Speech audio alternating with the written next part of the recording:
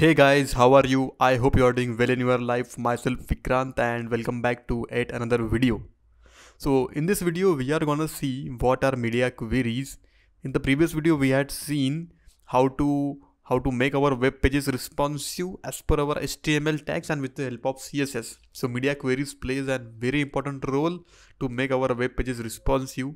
So in this video we are gonna see how to implement that thing. So with the help of example we are gonna see. If you are new to the channel, then do subscribe to the channel, and if you find the content useful, then don't forget to share this content with your friends as well. So without getting a further ado, let's get started. So today we are gonna see like how our web page works responsively for this screen size, particularly for iPhone, for iPad, and for monitor. So basically in today's world we have this three types of screen sizes only. Okay, I am not saying that we don't have any other screen sizes, but the majority of the devices, whether they might be mobile phones, or they can be iPad, or they can be any desktop kind of thing. Okay, so we are gonna see the results for these three screen sizes. So let's get started. So here I have opened my index.html page. In that I am just gonna import my HTML boilerplate code, and I am just gonna title it as media queries. So media queries, I am titling it, and in body I will be taking one div. So it should have a ID of container just to capture it in for our CSS part. And I am just gonna take three div. Let's say they should have one ID of box. Yeah. So one div is created here, and I'm just gonna copying it down. So for this you also have a shortcut in VS Code. Let's say I want three divs with ID box. So you just need to write div hashtag box, and yeah, into 3 you just need to enter it. Yeah, so here is the result. Okay, so for each div I want them a class name of 1 and 1 2 and let's say 3. Okay, so in the first div what I am gonna write is I am desktop. So this div should be showed for our desktop screen. Second is I am iPad screen. So let us also write screen here. I am iPad screen, I am desktop screen. And the third but not the least is I am mobile screen, let's say. Yeah. Okay, so how to style this and make the web pages responsive? Okay, so let's get started with our CSS part in our style section. So I am writing my styles in CSS part in our internal style sheet. Okay, so that you can see the HTML as well as CSS part together. Okay, so with that, let me just style out my container thing, the box or outer container, and we are gonna style it with let's say a background color. I want just background color of bisque. Yeah, and for my box I want a font width of bold, and font size of let's say 30 pixel will be fine, and I want them to text align in the center only. So center text align. Okay, I'm just saving it. So let us see how it looks like on my browser. Yeah, it is looking fine. Okay, the next thing that I want right now is media queries. So what are media queries? So media query is a syntax by which you can make your websites responsive according to various different screen sizes, as per different screen sizes. So how to achieve this? Let us see.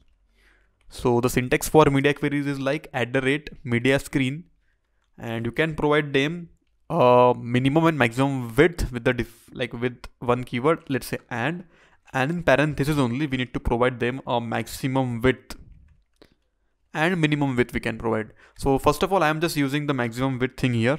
So let's say for a maximum width of 480 pixel. So what does this mean here, maximum width? So let's say I want something to show in the screen size between 0 pixel to 480 pixel. So in that case we will write the max width only. So it will count the screen size from 0 to whatever screen size we have mentioned in our max width.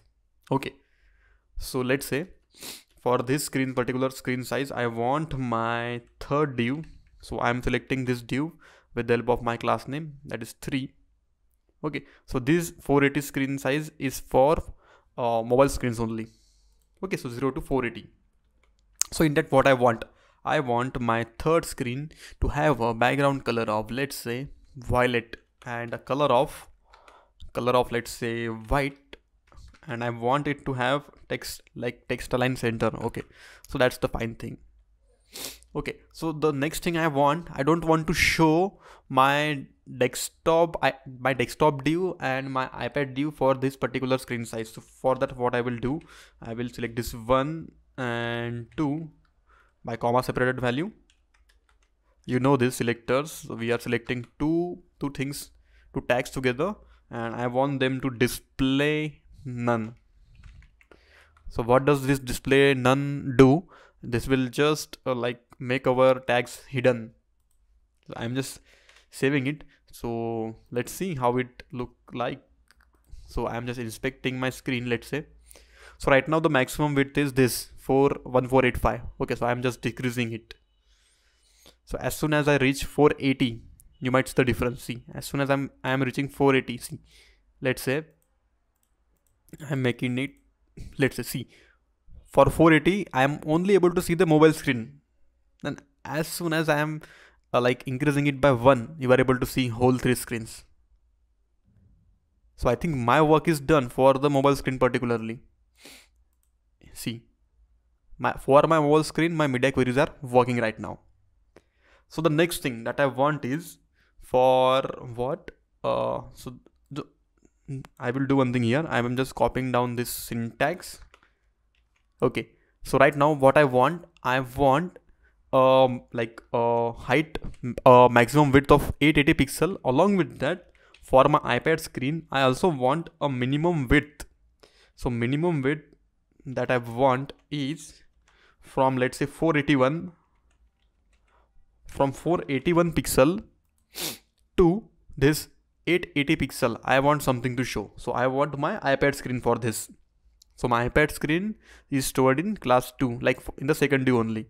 So I will just replace the 2 here, and yeah, I will replace the 2 here. Okay, so what I have written here, so for my class 2, for my second div, I want to show the iPad screen only, and the like first and third div I don't want to show. So I have just make it display none. So let us see how it looks like. Okay, so right now we are on our 480 screen. So as soon as I go on 481, you are able to see what I am getting. Only I am iPad screen. For 480 it is showing mobile screen, and from 481 it is showing I am iPad screen. Okay, until 880 it will show this size only, and as soon as I reach 480, see, okay, I will give it manually. So let's say right now I am on 7. Okay, till 880 it is showing I am iPad screen, and as soon as I go on 881 it will show me all 3 screen. So right now what I want it to show only the desktop screen as soon as I reach 880 pixel size.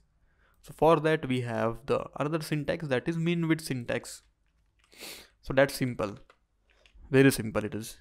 So I am just doing one thing, I am just removing this thing, the max width, and I want as soon as my minimum width is 881, just do one thing, just show the desktop screen size only and make this second and third div as display none. I am saving it. So see, yeah, so right now I think you might be able to see that as soon as so right now we are on 880. Okay, so on 880, from 480 to 880 I am able to see the iPad screen only, and as soon as I go above this 881, see, you are only able to see the desktop screen. So the desktop screen will remain forever. Above 880 the only desktop screen will be shown. I think you have gotten the idea how this is working. So in the above section also you can see how media queries are applied, 881 pixel, 880, and this thing. So minimum maximum width, and all is shown over here for any website that you have open on browser. So there is one fantastic thing that I am gonna told you about the flex boxes here. So how to make our flex boxes responsive. Okay, so I'm just gonna show you that with the help of one example. So I'm just gonna name it ID. Let's title it as navbar, and inside this navbar I want three things. So yeah, so first should be, let's say, home. I'm typing. Second is, let's say, contact us. I'm just showcasing you with the help of like a very small example of navbar, how to make navbar responsive for various screen sizes. Okay, so you are able to see that, yeah, we are getting home, contact, and login. So for normal screen size, what I want, for the big screen sizes, let's say for this 881 and above pixel, what I want my hashtag navbar to have a display property of flex. So what does flex have? So flex have a default property of, let's say, flex direction. So default flex direction is row only, but still we are selecting the row only, no issues. So as soon as I selecting row, and let's make them justify content, let's say space around. So I'm just showcasing you how will it like, see, it is having home, contact us, and login page. And as soon as I go down, you are able to see that my flex is getting arranged in the fashion of column. See, so like this you can make your navbar also responsive with the help of these media queries. So media queries plays a very important role in making your web pages responsive. So I hope you guys have got the idea how to write media queries. And yeah, that's it for today's video. We are gonna see the more versions of these media queries whenever we were implementing this in our project. So yeah, so if you like the video and if you find the content valuable, then do subscribe to channel, and don't forget to share this content with your friends.